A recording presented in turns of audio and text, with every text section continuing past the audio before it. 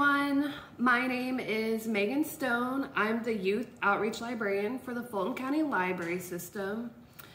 I'm coming to you today from the wonderful Sandy Springs Library, and we are celebrating Dear Day today, Drop Everything and Read, which is April 12th. And when I'm looking to drop everything and read, I usually go for poetry because it can be short, it has a great emotional impact, and it's not a big time commitment. Look, there's just, there's not a lot of words on the page. So if you just need something quick to read, I go for poetry. And I'm gonna be reading to you a little bit of Enchanted Air, Two Cultures, Two Wings by Margarita Engel. She's a Newbery Award-winning author. Some of her other works are The Surrender Tree and The Poet Slave of Cuba. This story tells about her life. It's a memoir. It's for young adults, but I think adults will really like this as well. So she has, on one side of the family, a mother from Cuba.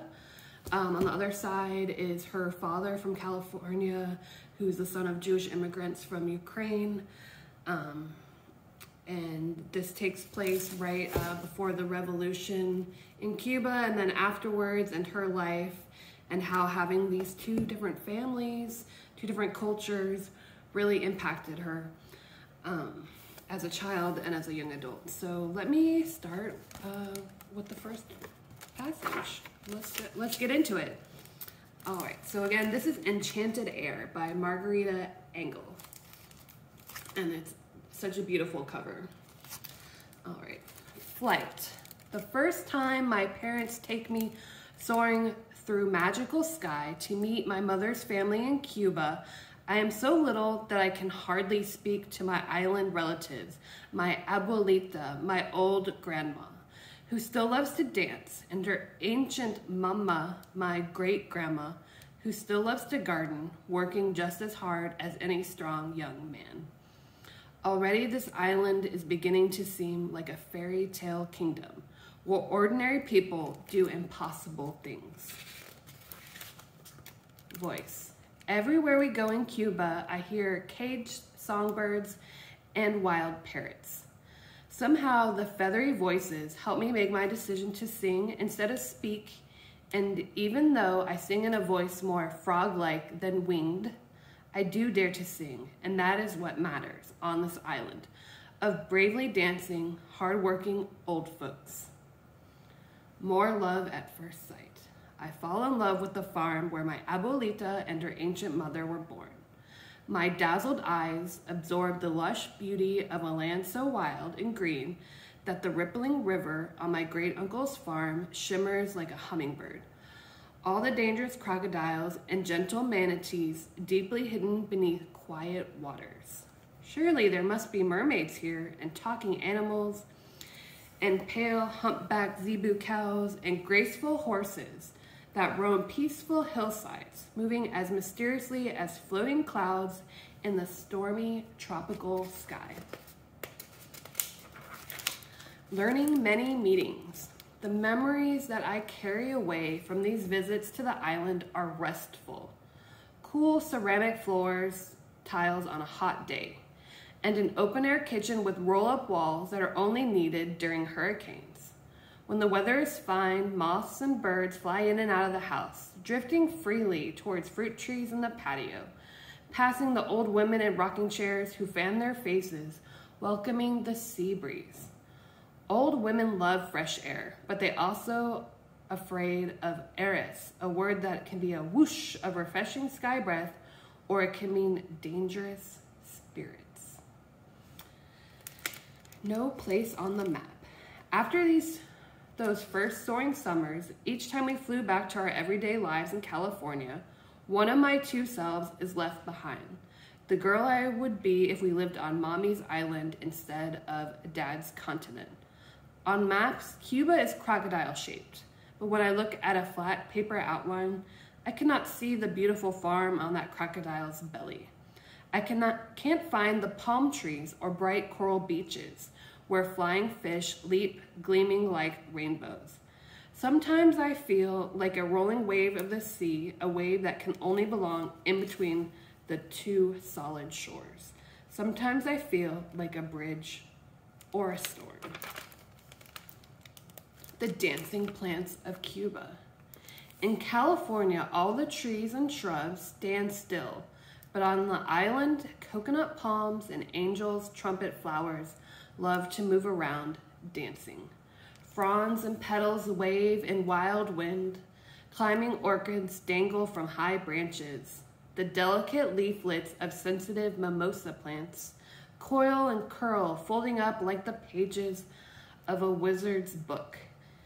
Each time I touch their rooted magic. Maybe I will be a scientist someday, studying the dancing plants of Cuba. More and more meanings. In one country, I hear the sweet words of another. Dulce de leche means sweet of milk. Guarapo is sugar cane juice. At home in California, when I speak boastful English, I can say that I fly. But when I make the same claim in Spanish, I have to say, voy por avión. I go by airplane. Two countries, two families, two sets of words. And am I free to need both? Or will I always have to choose only one way of thinking? First flames. At home in Los Angeles, when my big sister is struck by polio, I'm not yet old enough to understand ominous words like iron lung, quarantine, or eternal light. The candle our abuelita back in Cuba promised to ignite in honor of La Virgen de la Caridad del Cobra on one condition, that the Virgin of the Charity of Copper will agree to spare the life of Madeline Mad. When Mad survives and does not even need a wheelchair, the joyous news travels by telephone all the way to the island, where a grateful flame begins to glow forever. Dad finds a job teaching art at a college near the Oregon border, where we will live in a storybook house surrounded by a giant forest. Mommy tells me and Mad that our new home will be paradise, but Dad says we'll miss his parents, my other grandma and my grandpa, the ones who live in Los Angeles and don't speak any Spanish at all, just English and Russian and Yiddish, because they were born in the Ukraine, a place they fled long ago to escape violence. It's true that we miss them in the northern forest, where the air turns out to be far too cold for Mommy's tropical mind. She dreads the fog, hates the gloom, and fears the gray, missing blue. I love blue sky too, but I also love these enormous redwood trees and the crashing ocean waves on a cold, rocky coast. I love seeing green moss, orange butterflies, blue dragonflies. I love nature. I also love listening when my mother reads stories. Her reading voice glows with hot Cuban sun, even when the book is in English, a language with such strange spellings that for her, certain sounds will always be mysterious. When Mommy reads out aloud, all I crave is one more page, and then another, and the next. But I'm even more fascinated when Mommy recites poetry out loud from memory, like the one by Jose Marti, about growing La Rosa Blanca, the white rose, as gifts for enemies as well as friends. I don't know what it means, so Mommy explains that it's a simple verse about forgiveness. All right, I think that was a great passage to read along, and you see, just in like 8 minutes, we're already on page 16. That's why I love books in verse like this, Enchanted Air by Margarita Engel.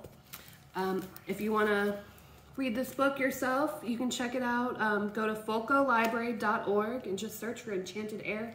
You can place a hold on it on the physical book, or it's also available as an ebook on Overdrive. Thank you so much for joining me. Again, I'm Megan Stone, the Youth Outreach Librarian for the Fulton County Library System. And I hope you guys have a great day, and remember to drop everything and read today. Thank you. Bye.